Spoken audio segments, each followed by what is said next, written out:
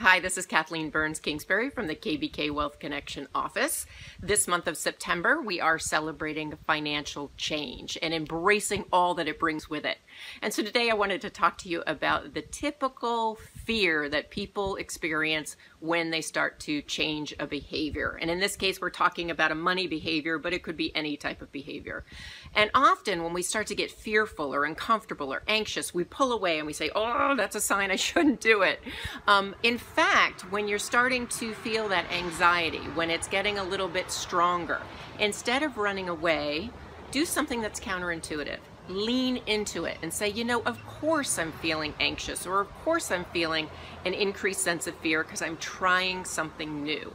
And if we lean into it and see it as not a sign to run away, but a sign to lean in and move forward, what ends up happening is that anxiety does peak and then starts to go back down.